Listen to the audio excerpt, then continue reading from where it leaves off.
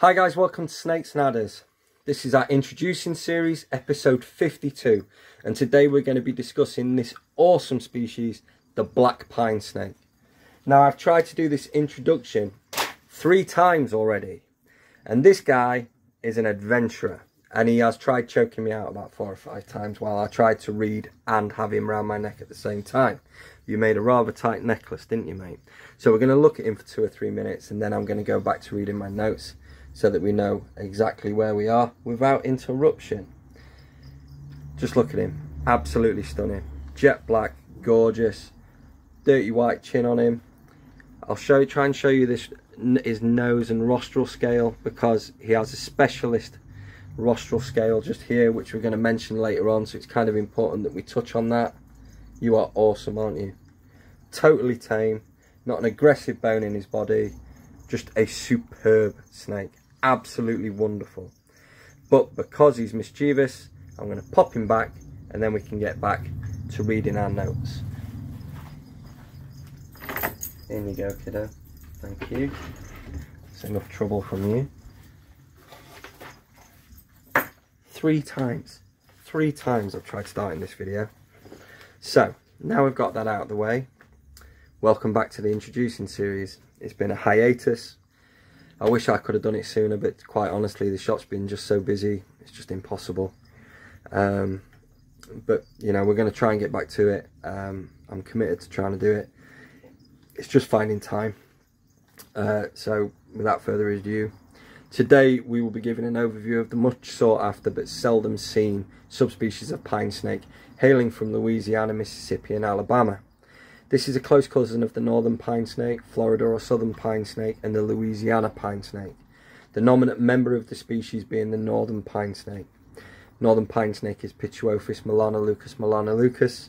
Florida pine snake, Pituophis melanoleucus mugitus. Historically, Louisiana pine snake, Pituophis melanoleucus ruveni. I believe that's been elevated to its own species now, which is Pituophis ruveni. And then the black pine snake, the species we're covering, Pituophis melanoleucus lodingi. There is often meaning to the scientific names, drawing inference from the appearance of the species or the habitat in which it lives. This is called etymology. So to break down the species that we're covering, the genus meaning comes in 2 parts. Pitis meaning pine, Ophis meaning snake. Ophis, just quite simply, seems to be a generic term that means snake, and it's taken from the word ophidia or ophidian, a group of reptiles, the snakes. We have seen this word many times before in genus names, such as Panther, Ophis, Oreocryptophis, Sam-ophis, Tamno-ophis, or Tamnophis, not to mention many more. Melanoleucus, the species name, is derived from a description of the nominate species, the northern pine snake, seen here. Melas, meaning black, Lucus or Leuco, meaning white. Melanoleucus, black and white. An apt description for the northern pine snake. In actuality though, black pine snakes, much like black rat snakes and to a lesser extent Mexican black king snakes, are born with a fair amount of white or yellow obvious in the saddling, and this then disappears over time as melanin diffuses into each scale, and with only the chin and belly retaining a dirty white coloration. This is a photo of a juvenile black pine that we've had in the past, and you can see very clearly the yellow delineating the saddles and being very obvious, yet on an adult not present at all. What's even more obvious for the saddles is when we make it an albino. These, I believe these came from Scott Hood that we had in. Absolutely stunning snakes, and you can really see the saddles there. And what we would expect with the albinos is that the oranges will diffuse through and strengthen to make it an incredibly bright, almost unicolor animal. The final name, lodingi, is an honorary name. This happens a lot where a naturalist is named in honour of their contribution to herpetology. In this case, the honour was given to Henry Peder Loding. Born in 1869 in Denmark, Loding produced a comprehensive report of the herpetofauna of Alabama, and he was named by Frank Nelson Blanchard in 1924 when he described the black pine snake officially. Black pine snakes are endemic throughout the southern half of Mississippi, extreme southeastern Louisiana, and extreme southwestern Alabama. Their distribution is also known to extend into the panhandle of Florida, even though it's not shown on the map that I found. Traditional forest types used by the black pine snake, although much of this will have changed with growing conurbations in agriculture, were longleaf pine with loblolly pine and slash pine forests. This seems to account for the majority of forest distribution throughout lower Mississippi. To the western border with Louisiana, this changes... where am I? Western border with Louisiana, this changes to far smaller areas of shortleaf, longleaf pine, upland hardwoods and slash pine. Then another band of wood changes to oak, hickory, magnolia and poplar. And then finally bottomland hardwoods of oak, gum tree, cottonwood and cypress. To the south, near the coast and delta, it transitions to longleaf pine and bay savannas. There is a misconception that pine is toxic to snakes. It is not. A single species is responsible for this myth, the aromatic cedar or eastern red cedar. And traditionally, pre-agriculture, much of the lower half of the United States was a mosaic of different pine forest and other wood forest types. The preferred ground type of black pines is sandy, loamy soils, which are friable, meaning easily broken down. This is a specialist burrower, which uses its reinforced and enlarged rostral scale, which hopefully was in focus when I showed it you earlier, to dig burrows, particularly noticed in females in breeding season. It is unusual for a snake species to dig its own burrow, and other species will often take over rodent burrows for their needs. Therefore, heavily compacted substrates are avoided. The pine snake will create a chamber at the end of the burrow in which to deposit her eggs. Black pine snakes are a robust species. Snakes will reach between 5 and 6 feet in length, although examples bigger than this do exist. They do not grow as big as the northern pine snake, however, which is also the largest of the melanoleucus subspecies. Some examples will remain highly defensive throughout their life, utilizing a special flap of skin, acting like a reed in the glottis of the snake, amplifying their hiss tenfold. A large hissing example of a Pituophis is most impressive and alarming if you're not used to snakes. If worked with regularly, black pine snakes can become fantastically tame, such as with the adult male that we've just seen. Their appetite is ferocious, and feeding time is always welcome in a pine snake enclosure. They accept food with speed and power, so tongue should always be used to place dinner into the enclosure. Their metabolism is fast, with defecation taking place usually 72 hours after ingestion. Excuse me. Growth rate is fast. Once the animals kick in feeding, care must be taken not to allow the animals to become obese. This is a very real possibility with such a voracious snake. Shedding takes place without the need for spraying. This species will be quite happy at nominal humidity levels within the home.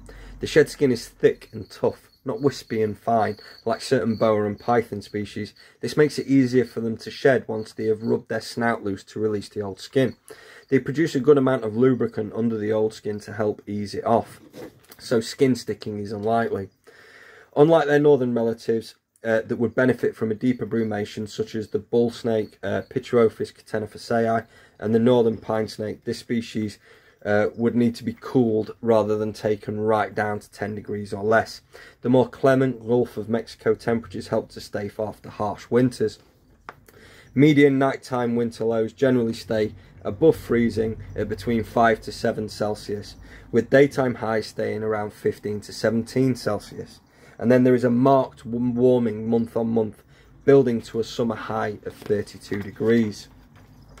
If you were to brumate this species, it would take place between November and February. Taking them down to 15 degrees for the period of cooling should suffice to cycle them for breeding. So I'll just pause there.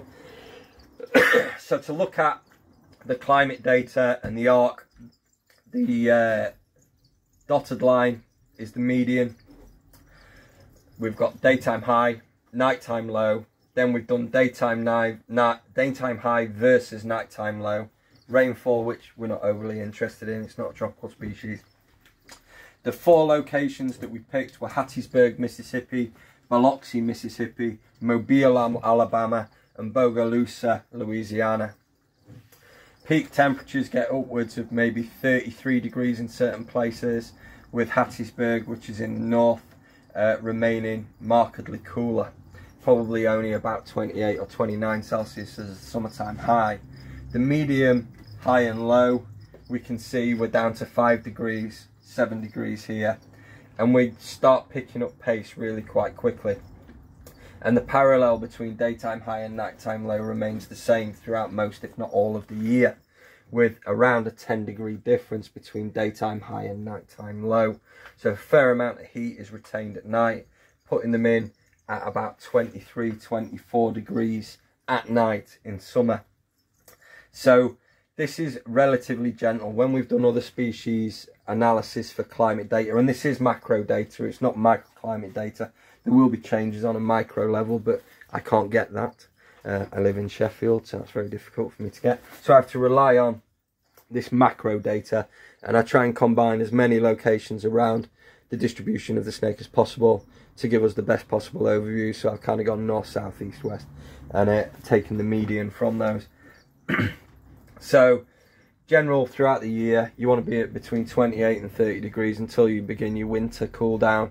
They can cool down from 30 degrees during the day to 22 degrees at night quite happily, and then we would start to reduce them down, and I'd reduce them down, as mentioned, to around 14 or 15 degrees Celsius for 2 or 3 months. I'd have a cessation to feeding.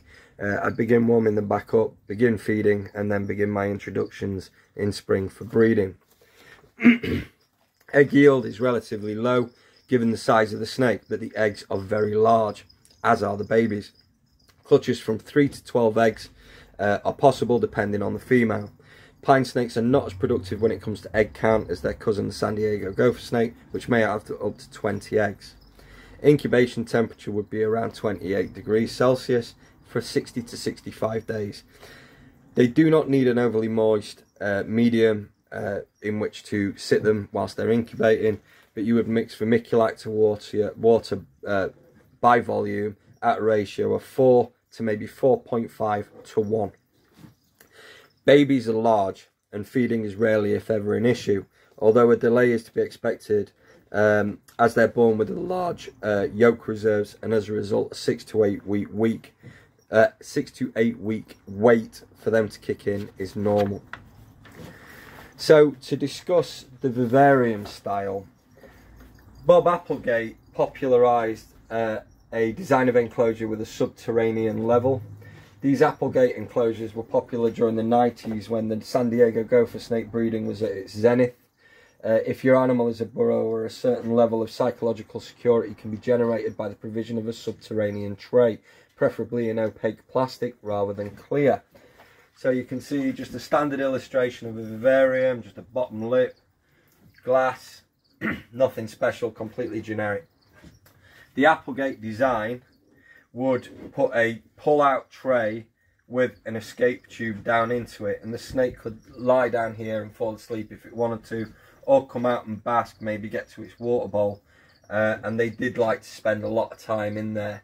I know these tanks were used for years by a UK Pituophis breeder called Al Stotton, who loved and rated them highly. It's not a hard and fast rule that you need to use a viv of that style, but it is beneficial, so I thought I'd throw it out there. Care must be provided to allow the snake to feel safe with opportunities to hide within the enclosure. Minimum adult enclosure size would be a 4x2x2, with bigger being better, particularly with large examples. Heat should be provided either by a deep heat projector or ceramic heater running on a thermostat for accuracy. During daylight hours, use a shade dweller or similar UVB source, which should be provided roughly 12 hours a day. Substrates could be a mix of soil, topsoil, Irish peat or coir, mixed with a desert type substrate available on the market such as Leo Life from ProRep, and you'd stir that up to create this friable substrate we were talking about earlier. Or more basic options and generic options for substrates would be Aspen, Lignocell or Megazorb. Sorry, he's tickled my throat. squeezing around my neck, so I do apologise, all this coughing. Fresh water should be provided daily. Pine snakes can be messy when it comes to fecal and urate production, so a full clean out is unavoidable. Every month you're going to have to do it, and that includes spot checking 2 or 3 times a week as well. They can be quite messy. Pine snakes are not suitable at all for live plant and vivaria, as they will destroy your hard work in about 30 seconds flat. And that's pretty much it as an overview for the black pine snake. I hope you've enjoyed the video. I've enjoyed doing it and writing the manuscript for it and getting all the details together. It's one of those where I really do wish that I had more time to do this sort of stuff. I do enjoy doing it, and I find that there's definitely value added for the hobby. I try not to be too excitable or, you know, get all giddy like some other channels. I just want to present the facts for you to use to keep your pets. This is information I've found or generated or looked up, researched, so that you don't have to. We will be back soon with more videos. Thank you for the continued support at the shop. Part of the success of the stories, unfortunately, what's robbed me from the ability to do this, but we very much appreciate the support, and mad love to you all. I'll see you again soon. Cheers, guys.